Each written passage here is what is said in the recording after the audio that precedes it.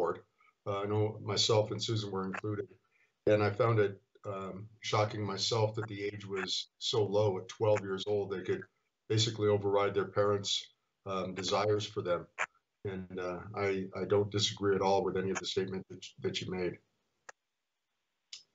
Any other comments from the Board of Health? Oh, Cammie, you have your hand up. I do, and I actually don't have any Board of Health member comments today, but could we take the formal action of approval of the agenda on the previous item number? There was a motion and a second, but no vote taken.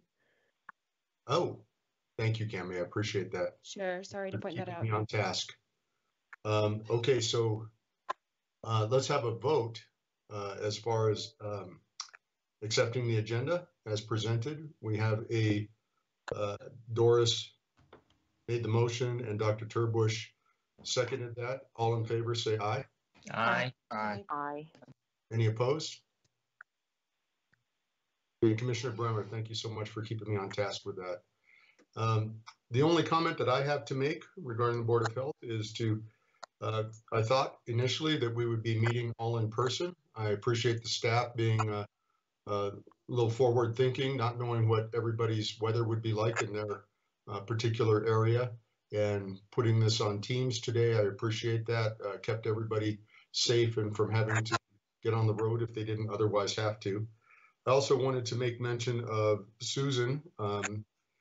She is out of state right now, but for a good reason. She is going to be accepting an award for our El Paso County Board of Health with regard to emergency preparedness, and we're very grateful for that. I think you went to a conference too, Susan, so hopefully we'll hear more about that when the director's report comes around. But if we were in person, all of us would be there except for Susan, so that's the reason that I wanted to bring that up.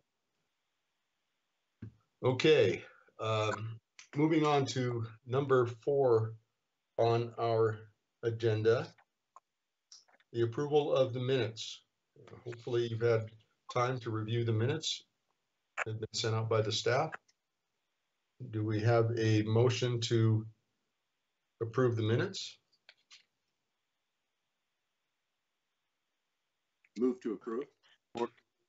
Thank you, Dr. Terbush. Motion to approve. Second? I second. Briggs. Okay, Second. Thank you, Jenna Briggs. All in favor of approving the minutes, let it be known by saying aye. Aye. Aye. Aye. Any opposed? Okay, passes unanimously.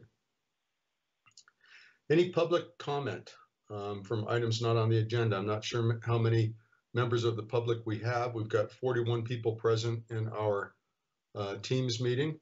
Do we have any public comment?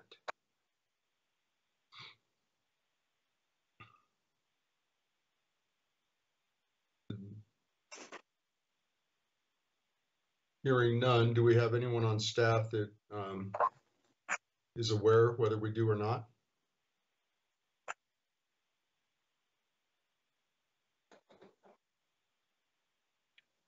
Okay, well, we will move on. Not have any. Thank you. Let's move on to the finance and budget report. Samantha Montgomery. Samantha, are you with us? Yes. Good morning. Good morning. Samantha Montmany, Budget Supervisor for Health and Human Services with El Paso County. What you guys have on your screen is the current year-to-date information through the end of March.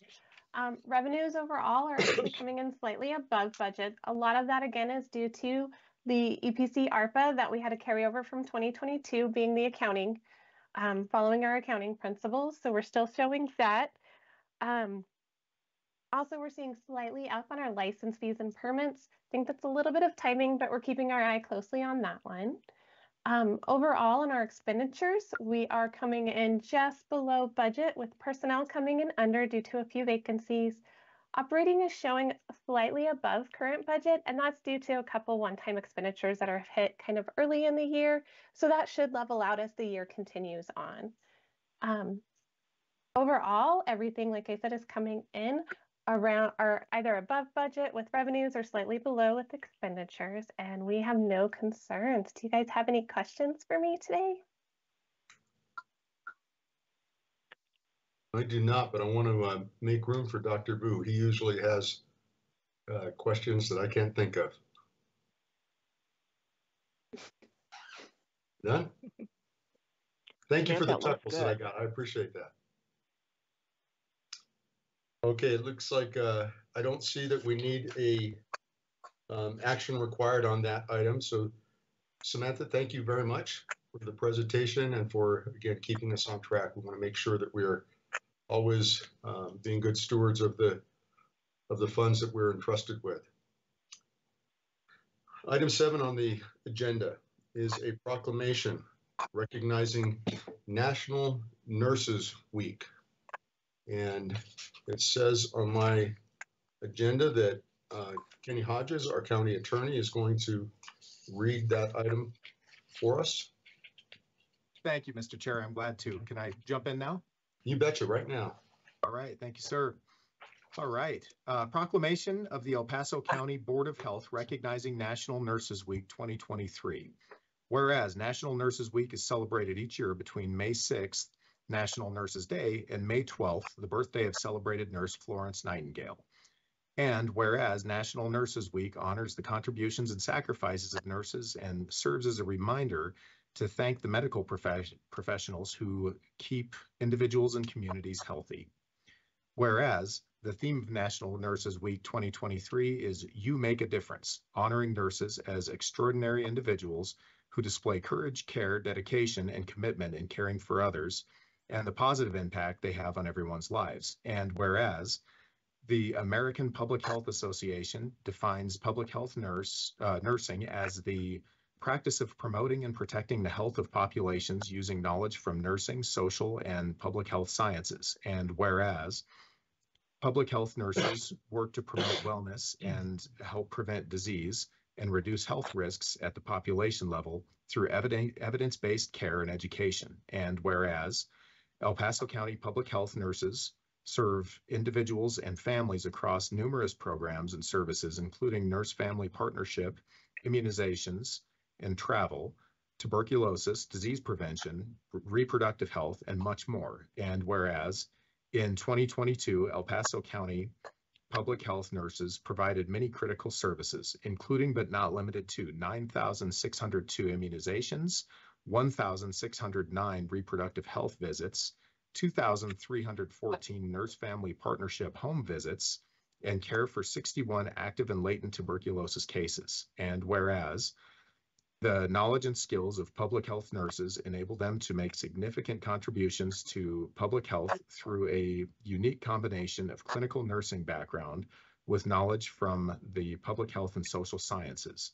And whereas it is more important than ever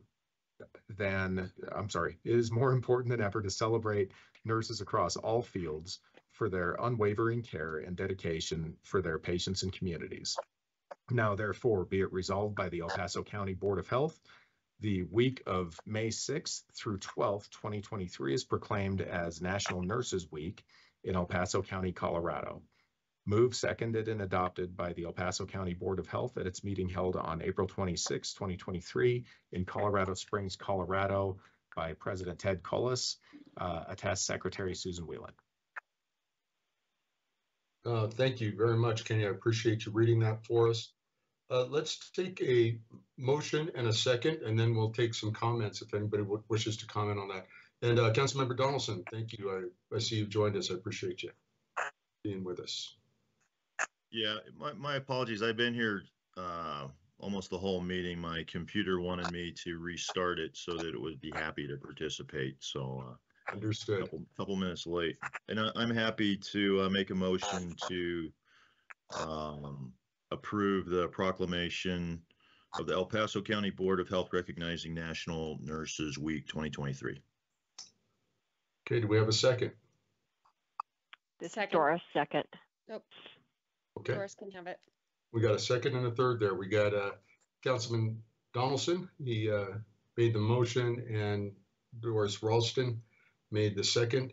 All in favor of this recognition, this proclamation, let it be known by saying aye. Aye. Aye. Any opposed? and it passes unanimously. Now, I'd like to open it up for any comments for any of the board members that would like to make any statements regarding this recognition. Commissioner Gonzalez, I see your hand up. Thank you for joining us. Oh, thanks. Yeah, I too had to login on issues. Every time I got to do that two-person, whatever they call the two-mode logging in, takes me a long time from the house. But no, I just wanted to thank all the staff, all the nurses, that work for the county, and then all those, in our community. You did great work, and we continue to support you and appreciate all the great effort that you do for us. Thank you. Yeah. Any other comments? Well, Chad, I very much thank you to our nurses of all types and specialties. We actually couldn't do the job without them, and appreciate, particularly in public health, their leadership roles, and many of them function independently without any immediate.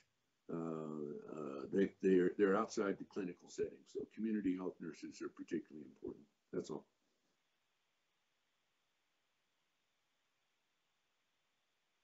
Okay. All right. Well, I also want to chime in and say thank you to our public health nurses and really to everyone that's in that profession. It's one thing to say thank you and appreciate the work that they do. It's more meaningful when you've been on the receiving end of a nurse's great care. And I have been unfortunate enough, I guess, in my life to have been on the receiving end of some really fantastic care from nurses.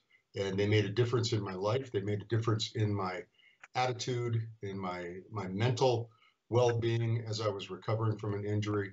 And so for all of the nurses, all of those that take on that responsibility, I'm very, very appreciative, and thank you. You deserve this recognition. And I see that our Susan has her hand up. Let's go to Susan.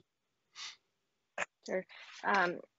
Thank you. I wanted to ask all of the nurses on the call if they could turn on their cameras, and I also wanted to echo the sentiments that our nursing staff, they are essential to the work of public health. We have clinical nurses in areas of immunization, tuberculosis, our reproductive health clinics, and then also more population-based and nurse-family partnership that meets people, moms, where they are, whether it's in the community or at their homes. We have mobile vaccination clinics. And so we rely heavily on our nurses to reach all areas of our county with the services that we provide, and ultimately providing efforts towards overall community health. And so nurses today are recognized, and every day we value the work that they do. And I also just wanted to make a special note and recognition to Deanne Ryberg, who is my deputy director, and she is a nurse as well. And I think that her leadership with our agency has been outstanding. And so wanted to note that as well, that they are essential to the work that we do. So thank you so much. Thank you. Okay, we did have a motion by Councilman Donaldson and a second by Doris to pass this proclamation. Have we voted already? I don't think so. Did we did? Cammie said no. Well, let's vote again. Yeah, you voted before. We did? Speaking. Okay, we did. We did. Great. Well, thank you very much. I certainly appreciate the work of our nurses, and I think Susan kind of hit it when she said that we recognize them today, but we appreciate them every day. And that's certainly the truth. We appreciate the work that they do. Now we're going into the director's report. So it's our director, Susan Whelan. It is your show. Your microphone's off, Susan. Thank you. I have a few updates under my report. to provide, and others that will provide presentations. I first wanted to start off and say that I am at a emergency preparedness and response conference that is put on by the National Association of City and County Health Officials, as well as over the weekend attended a health disparities conference and meeting with others throughout public health and CDC and NACCHO on the work that we're doing and sharing best practices and areas of challenge. We attended an award ceremony last night to be recognized on behalf of our Board of Health and our agency and our emergency preparedness and response team, which we have 7 members. 6 of them attended, and one of them is stayed back in El Paso County to ensure if there was any emergencies that we have a point person there, and that we work very closely with the Office of Emergency Management of the Pikes Peak region.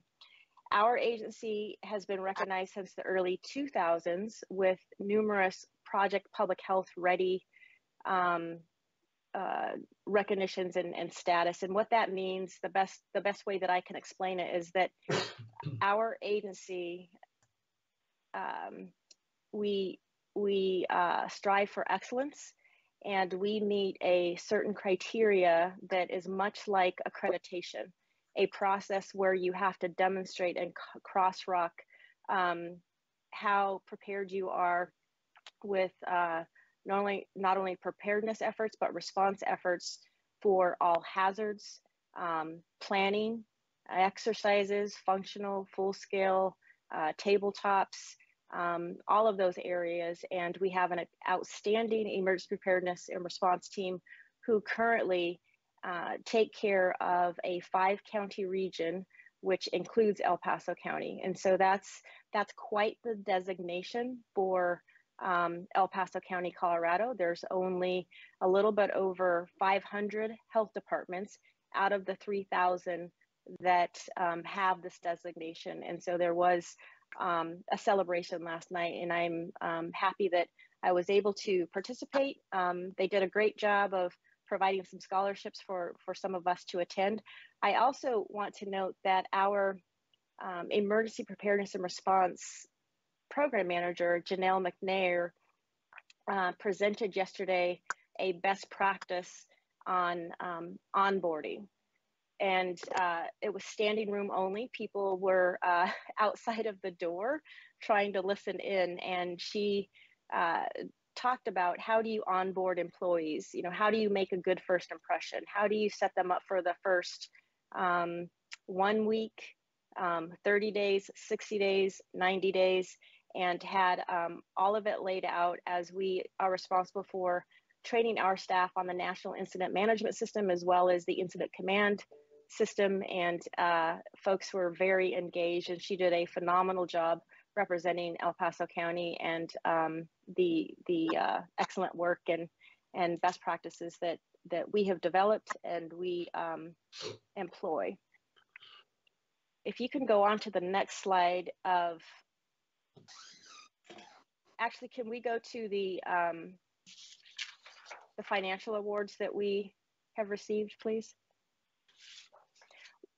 We just received word that we were recognized for our financial management practices. And you'll see up on the slide that one of the areas was a certificate of achievement for excellence in financial reporting for the 2021 annual comprehensive financial report. And then the other one was for outstanding achievement in popular annual financial reporting for the 2021 popular annual report. These are significant. Not many public health agencies receive these. And it takes a tremendous amount of effort as it relates to submitting and demonstrating the excellence with our finance and our budget teams with the county, and then also everyone on my staff who oversees a budget and adheres to practices that we have in place for financial management. And so we just got word last week that we received these awards. And so this is significant that our agency for 4 straight years has received excellence in financial and budgeting practices. So wanted to congratulate the entire team, including county budget and finance office and my staff.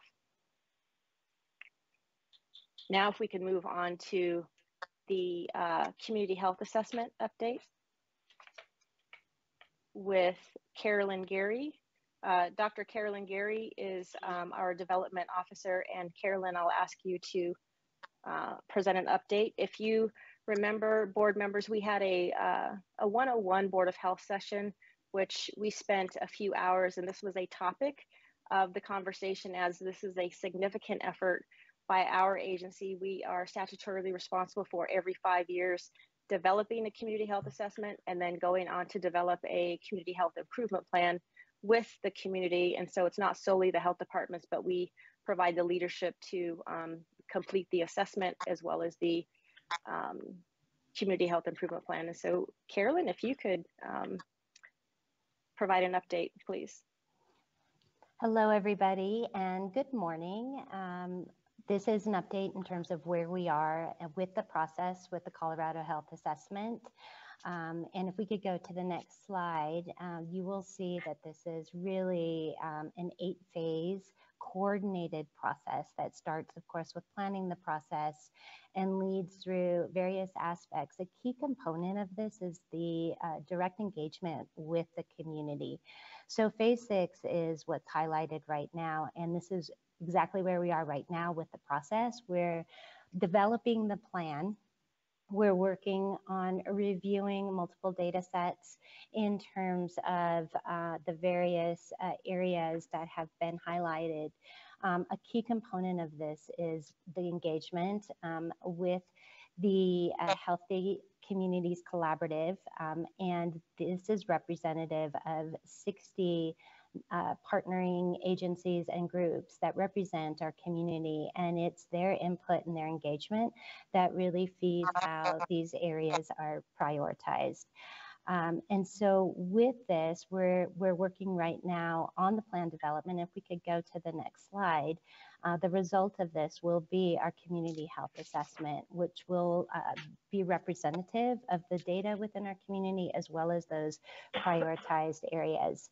If you recall from the education session that you engaged with the board with our health planner, Megan Haynes, who's leading this effort, she reviewed some of these data sets that were highlighted, and one of the key areas that has been identified as leading health issues includes suicide as well as access to care. There are other areas as well that have been identified, but those two primary areas, those are areas of focus that will really then drive our how we want to look at resources within the community, how we want to partner effectively within the community, especially as it relates to those leading health issues.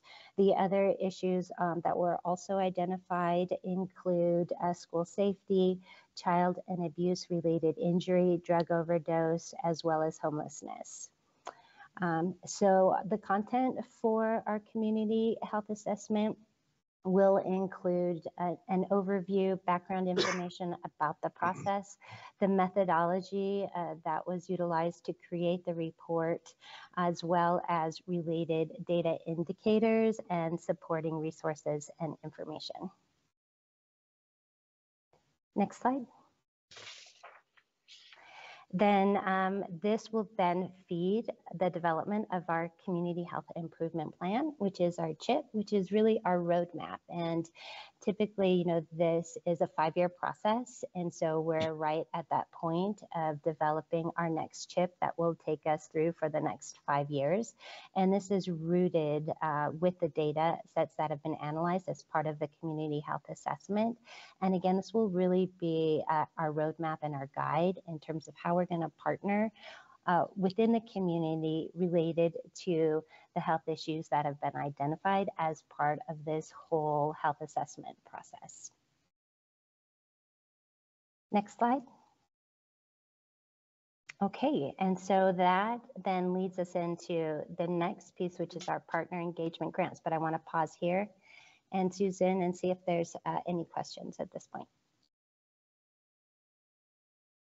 Are there any questions about what's been presented prior to moving to a partner engagement grants?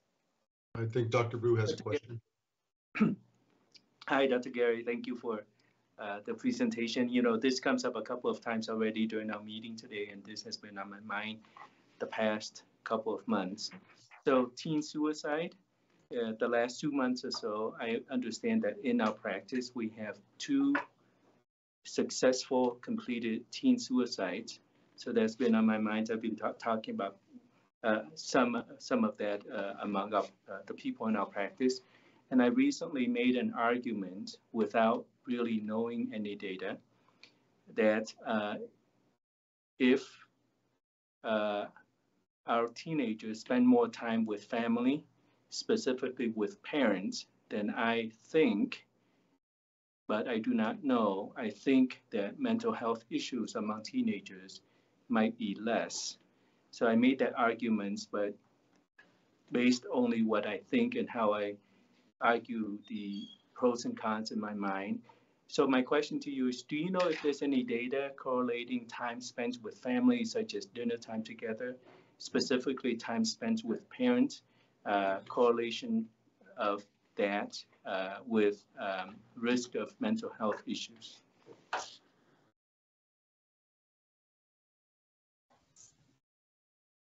So right Carolyn, now, do you want me to take that, or okay, go ahead. Yeah, no, you go ahead, and then I can follow up, because I know right now there is a thorough data analysis in process as part of the health assessment, and we're actually looking at multiple data sets around these health issues. But Susan, do you want to jump in on that as well? Yes, so I mean, as part of the community health improvement plan, we will have strategies as it relates to some of the issues and the data that is brought forth. And what's going to be different about this year's community health assessment and the community health improvement plan will be all ages. Suicide that we will focus on. Previously, in 2014, when we were put on the map, I should say Colorado Springs is having one of the highest suicide rates among teenagers, 17 years of age and younger. That's when we developed the teen suicide prevention efforts, and we need to continue keeping up the momentum. But Dr. Vu, to your question, as it relates to spending more time with family, in general, what we do know when we decrease risk factors and increase the protective factors, such as connectedness. And so connectedness could be with a trusted adult. That could be a family member or someone outside of the home. We do know that not only in suicide prevention, but other areas of, you know, whether it's violence prevention to self or to others, that the connectedness is extremely important. And so we can dive into some of that, but that is something that we work on with our partners and our youth as it relates to having kids connected to the community, having safe spaces. So it is an effective strategy to have a trusted adult and to increase those connections. So that's an area that we will expand upon, and hopefully that is helpful to addressing your specific question. Thank you, Susan. Thank you, Dr. Gary. So that is very helpful. And yes, connectiveness, I have not thought about that concept, connectiveness. It does make sense. But to General Briggs' point earlier, and in my mind still, I feel, although I do not know, that there is a difference between connectiveness to peers, connectiveness to other adults, versus connectiveness to the core family members, and specifically connectiveness to parents. But that's only my feeling. So thank you. And I see that Dr. Turbush has his hand up. Well, General Briggs is before me. Go ahead, sir. Okay. Thank you, Dr. Trebush, and I would like to follow up on what Dr. Vu just said. It's certainly important for children and young adults to get connections in the community, but I do not believe at the exclusion of their parents. When you have somebody that will sort of come into a person's life for a shorter amount of time than the experience that they will have with their own family, and then that family unaware that they have another adult inside that loop, that can be destructive. So because now you have conflict within the child about who should they be listening to. And so that's my concern, is that we are using the idea of connectedness and reducing the idea of family in that, and trying to equate those things. And I would agree with Dr. Vu that there is something different about family. Thank you. Thank you. And I did want to clarify, I want to clarify that I'm not saying that we're not promoting to have a trusted adult other than family. I mean, family is core. But I think it's important for the teenagers to have connectedness to family. And if it's not family, then that there has to be someone a trusted adult. So I wanted to make sure that I'm not, as public health, we're not trying to promote connectedness or having that trusted adult outside of the family, but all families are set up very differently or experience just different dynamics. And so I think that at the core is, having a trusted adult, someone that you can count on, and just feel connected. And we can expand upon that at a later time. We are planning to launch a suicide visualization data dashboard with information and strategies, but that will go along with the community health assessment in the future. And we can drill down on effective strategies and really what are we talking about there. So families can have that information. And we do have information for families that were created by parents on our website as it relates to teen suicide prevention. So they put information together in a resource guide. So in our teen suicide prevention work group, we have interdisciplinary partnerships, as well as people with lived experience, and also parents that participate within our suicide prevention work. Thank you, Susan. We've got a couple of other hands up. I don't know who was first, Dr. Trebush or Councilman Donaldson. Oh, I'll go quick.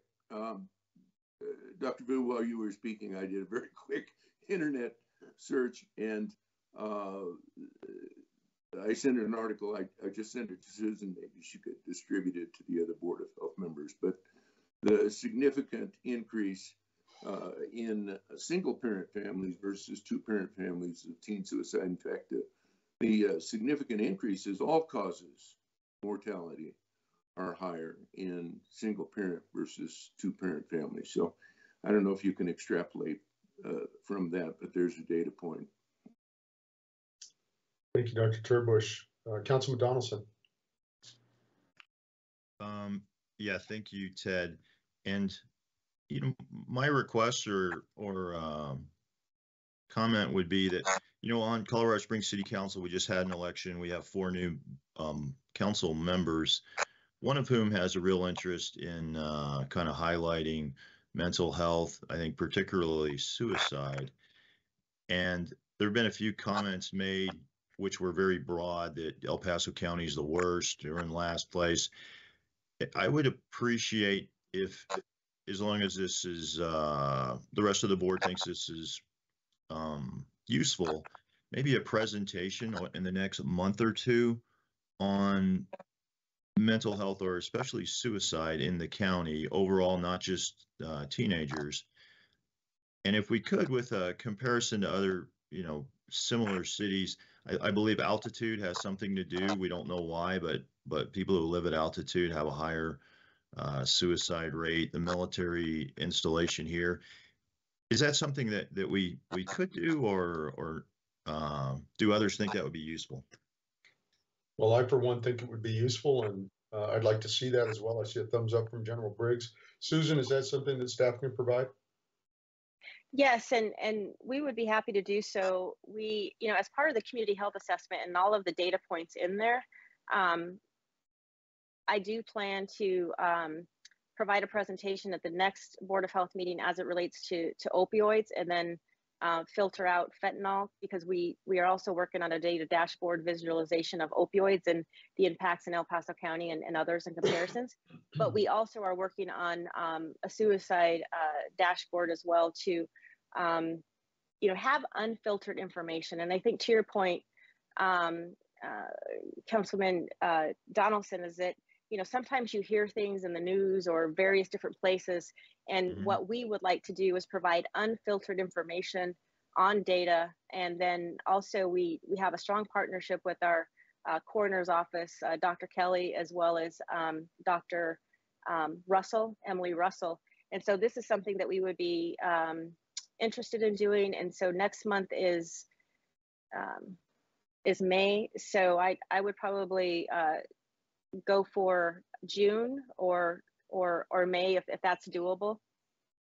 Okay, I believe next month is Mental Health Month, and so whenever is doable, but it's kind of what you're getting at. I think it's useful to have a refresh on the facts versus just bold, broad statements. We're the worst. So thank you. Yeah, thank you, Dr. Councilman Donaldson. I appreciate that, because I very acutely remember 2014, and what can often happen is that sticks in people's minds, and they think that, oh, we were worse. We were the worst then. We must still be the worst. And I would like to see how things have transitioned since that point. So, Susan, whenever you could get that together, I would appreciate it as well. And yeah, we'll get to that together quickly. We have the data, we have the information, and we can pull that together.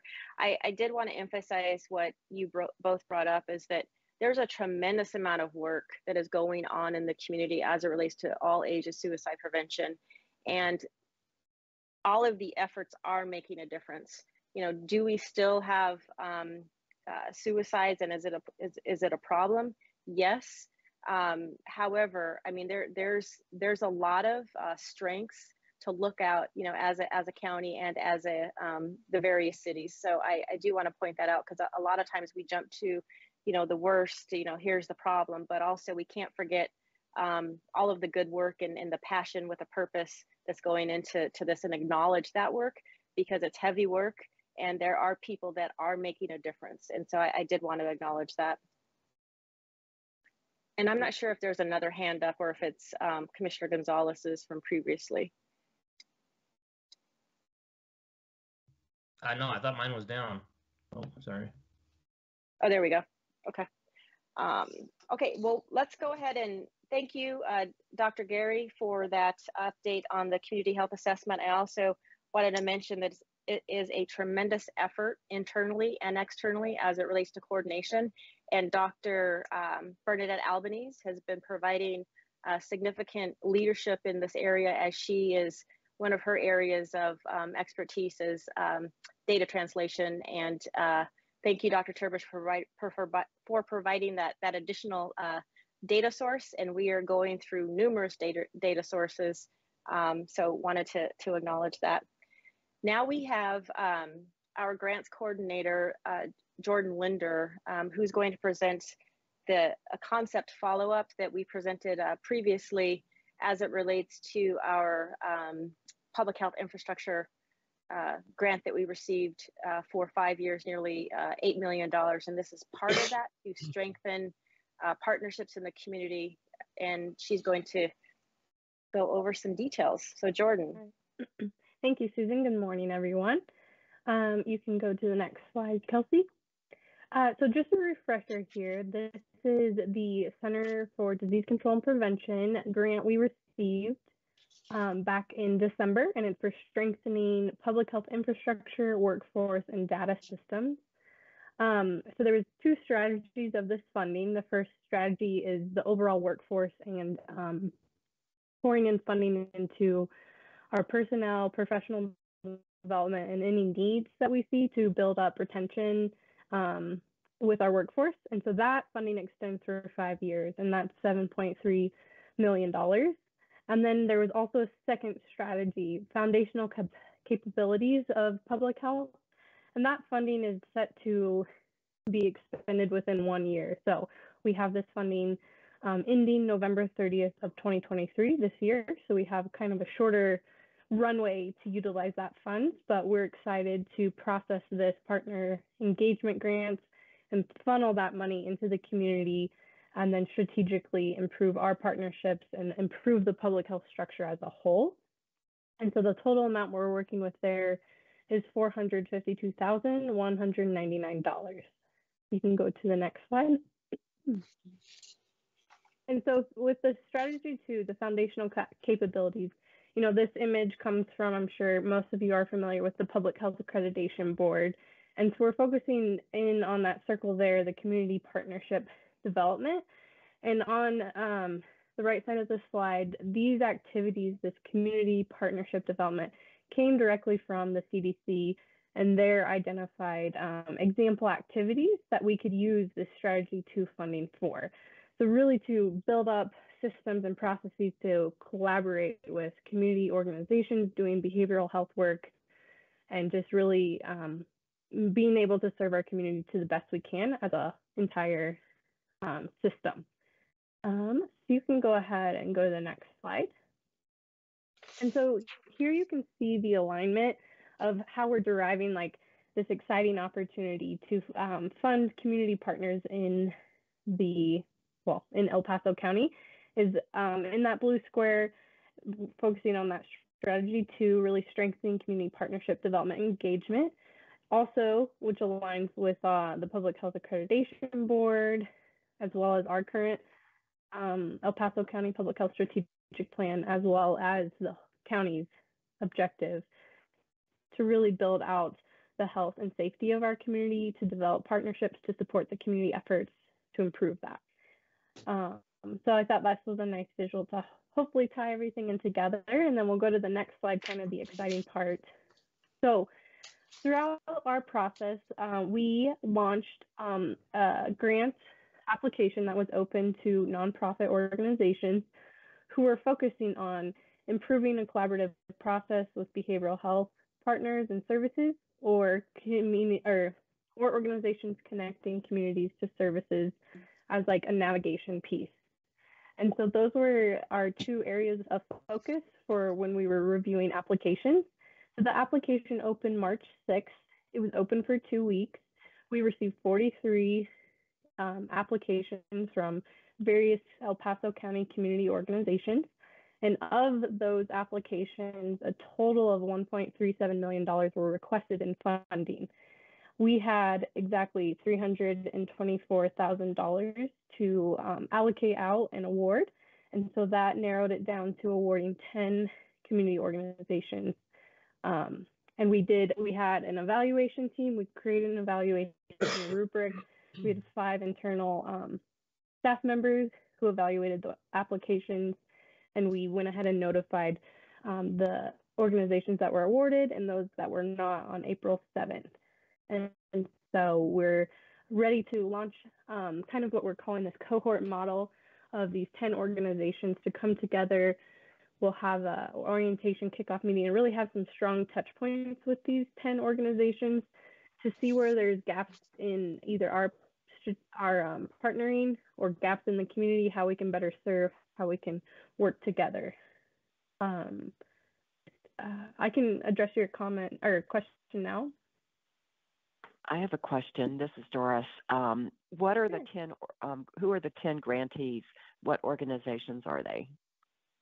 Sure. And Kelsey, if you want to go to the next slide real quick, we have a breakout of what the funding kind of ended up spreading out to be with these focused service areas of behavioral health support, resource navigation, access to healthy food, and other public system services. So that's how the 10 organizations are kind of spread out. And we will be going live on our website just as this is federal dollars to make public of those who are awarded.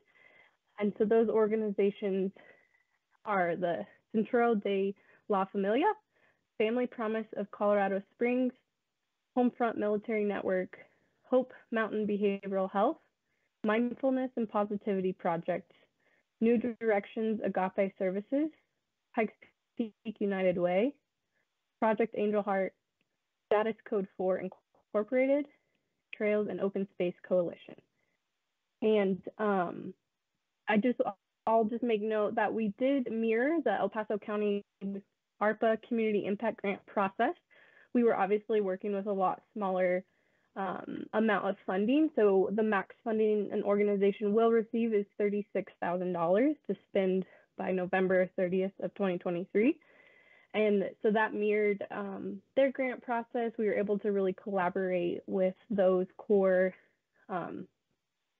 essential members of that ARPA Community Impact Grant to make sure our process was mirroring that of how they notified the community of the opportunity, how they awarded, how they reviewed all the applications, and how I will be looking at the risk assessments and how we'll be incorporating just the legality pieces of the service agreement to award these organizations. And is there one more slide? We've got a couple of hands up, Jordan. And sure. Who was first? I think, yeah, Donaldson was. Yeah, Jordan, one of your first slides showed the two grant amounts. One was, I think, 7 million. The other was, I thought it was closer to 450,000. But here it looks like I think you mentioned we have 324. I'm just wondering what the difference. Yeah. So why we spread that out. So we also have a consultant we'll be working with to really highlight and help us gather the information and data and help these organizations work towards measurable outcomes. So we're paying that consultant a portion of the $452,000. And then there was also some program fees and professional development funding set aside. So program, I guess the expenses was set aside for our current community navigators and the work they're currently doing in the community. So we set some funds aside for their current work. They're really working closely with the Pikes Peak Library and providing services for those constituents. And then also funding for professional development for our internal community navigators, as well as ideally with this cohort model, we'll see what gaps are needed and hopefully be able to fund some professional development for these organizations as they see. And that can be, and Susan and I have discussed potentially having like a grant workshop and bringing in even those other 32 organizations who applied to really help our community build up those robust skills to be confident and submit quality applications for future grants, whether that's ours or private organization grants. The maybe one or two more little follow-up questions and I'll be done. The piece that's going to the library, Pikes Peak Library District, is that to work with the homeless? Is that what that is for? Yes, it's for the homeless, but I don't think it's closed at that level. I think it's for those seeking out resources that need, whether that's like amenities, just essential pieces that individuals might need for the time being. Okay, it's interesting. I think Jack Briggs has some thoughts on how effective that really is, but will we be able to see a complete breakout of the 450,000 and line by line where it all went to? Okay, thank you. Yeah, I would like that. Yeah, we can send that out. And Councilman Donaldson, I did want to let our board members know that this is an innovative practice. We have not provided an opportunity to try to strengthen the public health system in a way that funds partners, because we haven't had funding. And through the CDC grant, they believe that what we presented to them is an innovative practice that they further want to evaluate. And that's why we are having an evaluator also with this first, the 10 cohort to see the effectiveness. And so we will be back from time to time with the board to provide information on return on investment as it relates to community health. And I will note that everything that, you know, all of these grants or the awardees, it was all in line with our community health assessment opponents and where we think we're going with the community health improvement plan around behavioral health and access to care. And so we'll, as we have more board meetings and more information to share, it will narrow in on more specifics around what we're trying to accomplish, along with an evaluation of how the money is being spent and is it making a difference. And so I did want to provide that background. General Briggs? Maybe just to echo what Councilman Donaldson said there is I believe we should be seeing a line-by-line breakdown of how the funding is being, or the grant is being awarded to include administrative costs.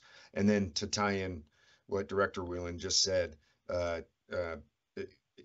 it would be useful to see what the outcomes for each organization and each line is attempting to achieve. Now, does that have to be perfect? No. We have outcomes that we attempt to achieve, and we strive for them. But having those two things will give us the opportunity to have oversight on where this might be going, because this is a powerful opportunity, and we just want to make sure that we provide our responsibility of due diligence as a board. Thank you. And if I can jump in on that, General Briggs, I appreciate that.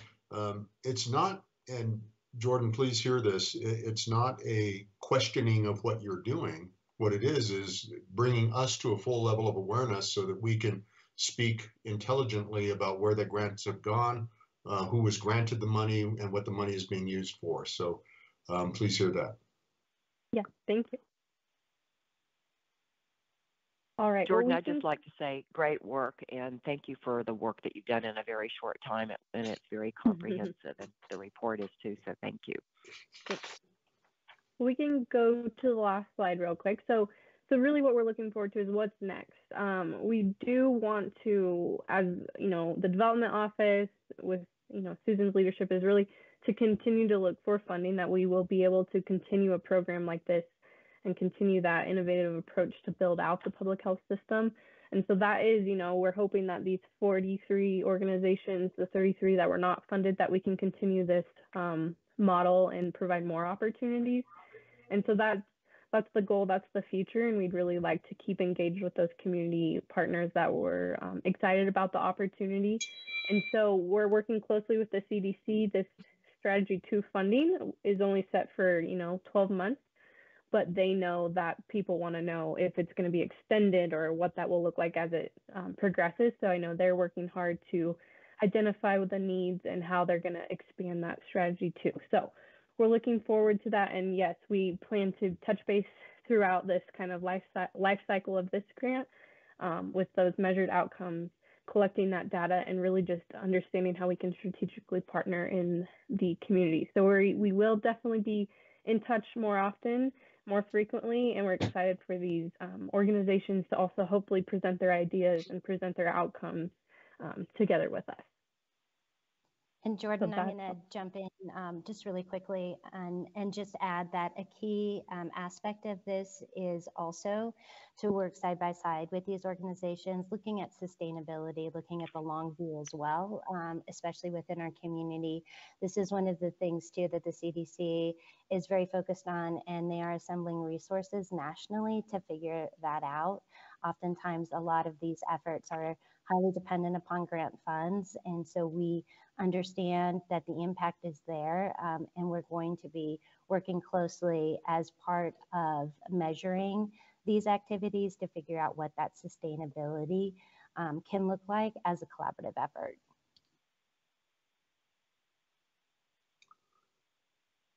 Thank you, Jordan. I appreciate the information, the presentation, and we look forward to hearing all of the good work that this money is going to. And I think Jack Briggs said it well, that we know that we set goals. We don't always reach those goals, but that means that we're working in a positive direction to get some things done in our community, and we're grateful. Mm-hmm. Absolutely. Thank you. All right. Thank you, Jordan.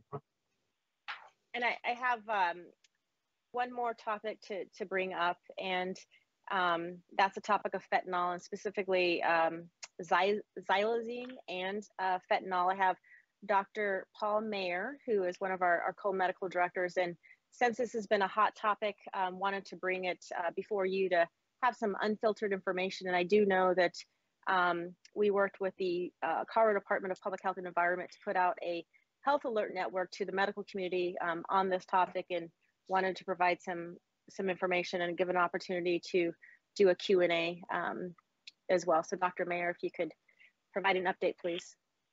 Yeah, you bet. Yeah, I just wanted to make you aware of new sad development in opioid abuse. Xylazine is a veterinary medicine used as a tranquilizer. It's actually similar to one of our blood pressure medicines, clonidine. And the way in which it induces a coma is actually not completely understood. The thing that's unfortunate is that it's some of its effects add to the effects of opioids, decreasing heart rate, decreasing respiration rate, and inducing coma. And so they tend to make opioids, fentanyl in particular, more lethal. The people who abuse opioids want this effect because it seems to prolong the effect of the opioids, of feeling altered, is extended by the xylazine. Some of its other effects are unfortunate. It can cause very intense, what's called vasoconstriction, or narrowing of the arteries, and that can cause tissue necrosis, death of tissue, and even lead to amputations, which is very unfortunate. One other concerning thing about this medication is it's not reversed by Narcan. Now, in a situation where somebody encounters somebody who has overdosed, we still strongly recommend the use of Narcan. If you look at xylazine-associated overdose deaths, I believe some statistics would say about 98% of those also involve fentanyl, and the Narcan can reverse the fentanyl component of their overdose, hopefully lighten them up a little bit so that they can start breathing again and get EMS there in time. But as a direct effect, Narcan does not help with the xylazine component of the overdose, which is very unfortunate. I did reach out to Dr. Leon Kelly, our county coroner, and as of about a week and a half ago, we don't have any confirmed overdose deaths that involve xylazine, although he had one tox report that was pending. There's a national concern. Up to about 22% of fentanyl that's been seized has been laced with xylazine. So it's coming, unfortunately, and is a very sad development. And so we really just wanted you to be aware of it. You may hear that name, and we wanted you all to sort of know about the medication. And then, of course, any questions y'all have. Dr. Meyer, you mentioned that the xylazine doesn't react to Narcan. In the clinical setting, is there something that can be given when a patient? No, I looked into that. Since it's a veterinary medicine, there's no human literature, but I looked into that a fair amount, and in the veterinary literature, there is yohimbine. There are some substances, but they're not really used in humans, so we don't have a reversing agent. And again, in the veterinary world, there are some medications that are used as a reversal agent when it's used as a tranquilizer for veterinary procedures, but those aren't used in humans, unfortunately. Thank you. General Briggs. Yeah, just for everybody's edification. So we're hearing clients talk about this, but of course they don't use the technical term. It's tranq is the term that's on the street, and that's it started in the East Coast and has slowly moved its way this way. Could you say that again? You kind of cut out. What's it called? Tranq. Tranq? Tranq for tranquilizer. Tranq. Tranq. Right. Abbreviation of tranq. Yeah, tranquilizer.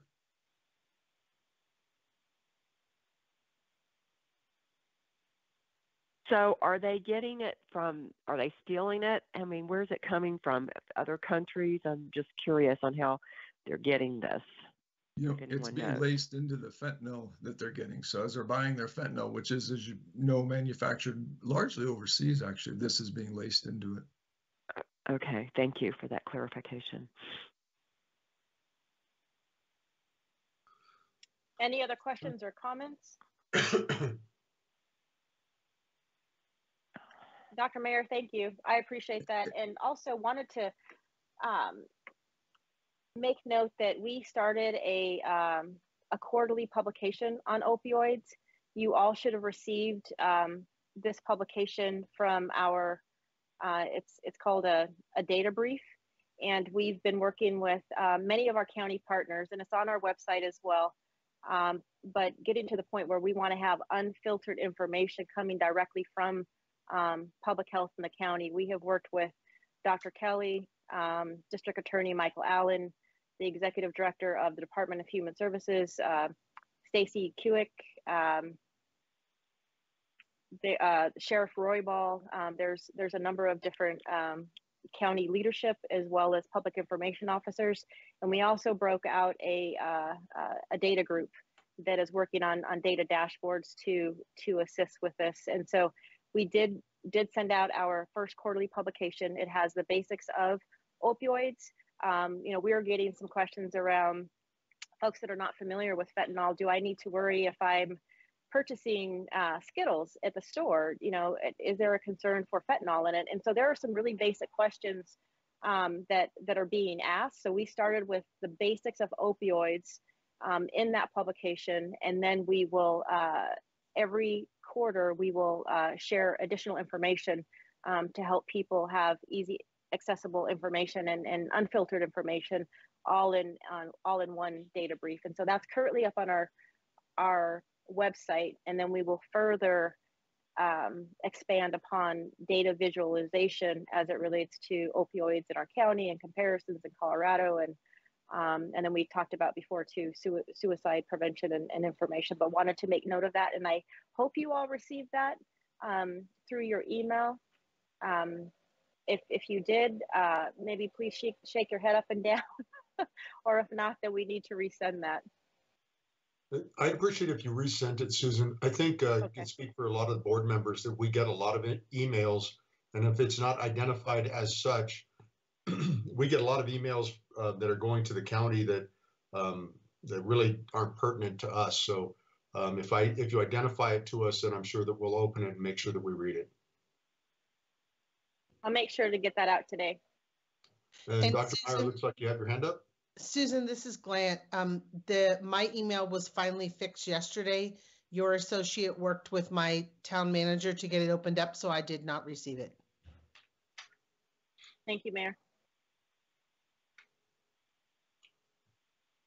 And then thank you very much. I just want, on an unrelated topic, wanted to address Dr. Turbush's comments at the beginning of the meeting that I wanted to let him know that both Dr. Albanese and myself do reach out to the CU School of Medicine, and we do have been teaching or co-teaching some courses just to try to give a face to public health to the new students, because we are aware of that issue.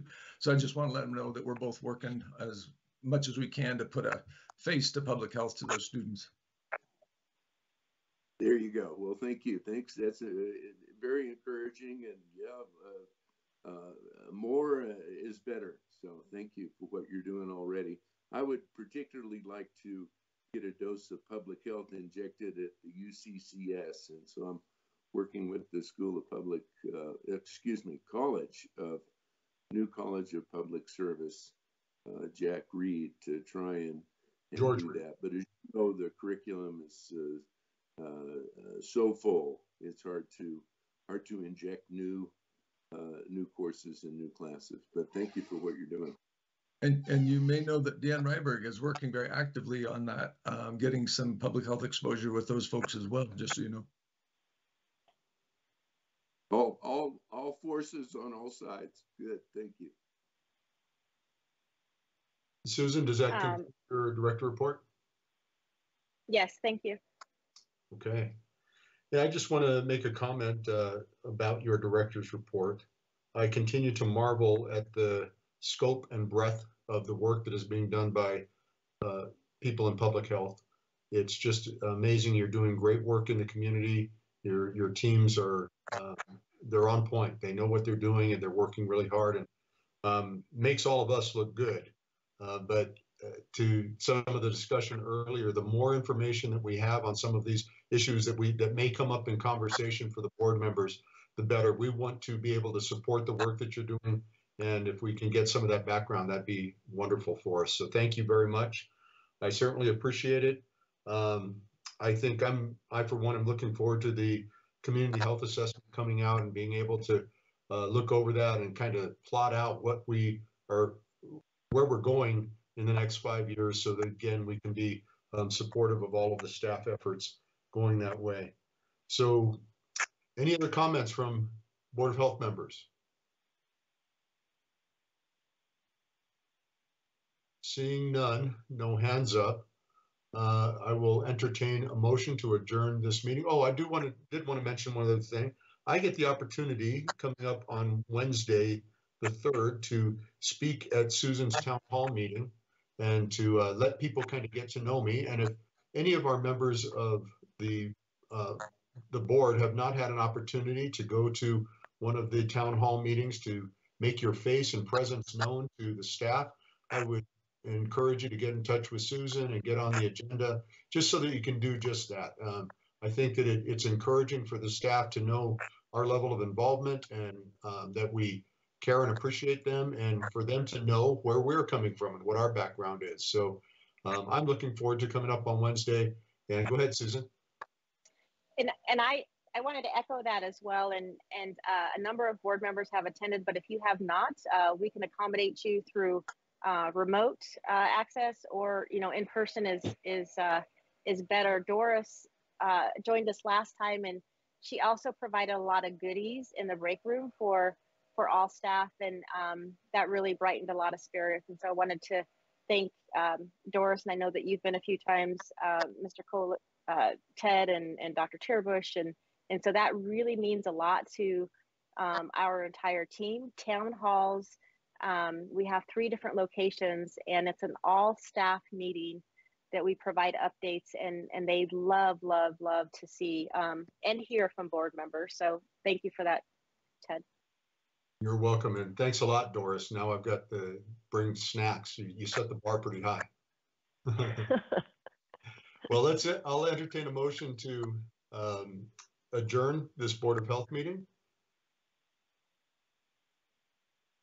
Or we could just keep hanging out.